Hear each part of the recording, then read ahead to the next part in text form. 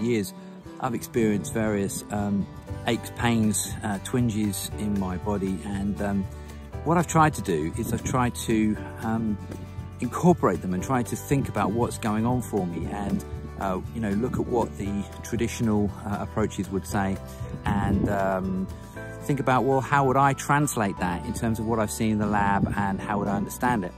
And one of those areas that I'm very interested in is the area around the back of the calf, the gastrocs, the soleus and the plantaris.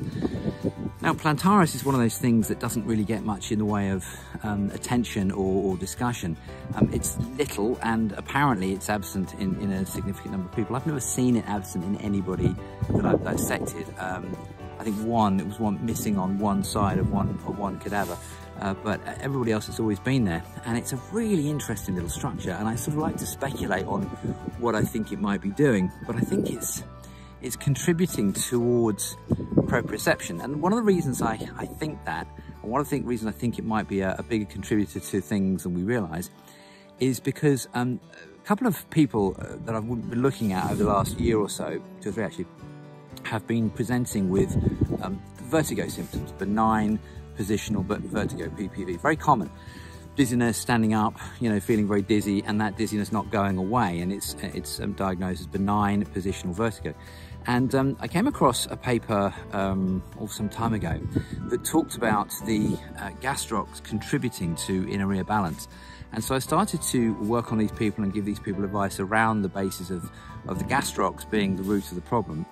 And it seemed to just go away almost instantly. So this is something that I sort of followed up on, and I think there is a reasonable thinking about considering something like Plantaris, which is very small, very thin, but quite sinewy, sitting between 2 strong structures, and ending up on the outside of the lateral edge of the femur, sort of crossing the knee joint and ending up onto the femur, and blending quite literally right out into those fibers that we refer to as the iliotibial band, and so therefore acting as a sort of like a little tensional draw, like a little tensional pull, allowing you to understand at any point in time where your leg or your foot is or your femur is in relation to your hip and everywhere else. And it's kind of like giving you a little guide rope.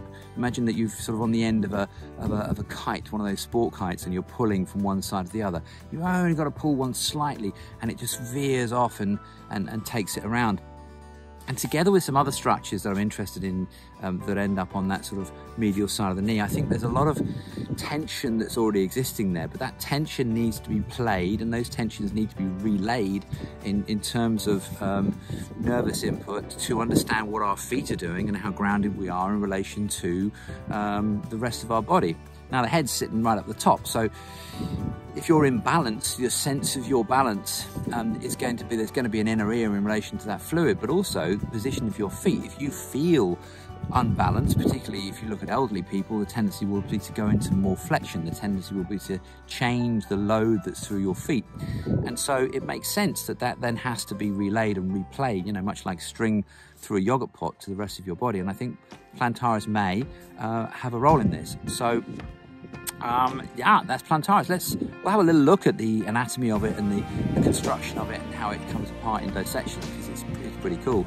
And I think the fibers of it tend to go around underneath the foot. So I think we probably don't play enough on the idea of feet and the backs of legs as far as balance is concerned. So yeah, well, something I'm keen on speculating about.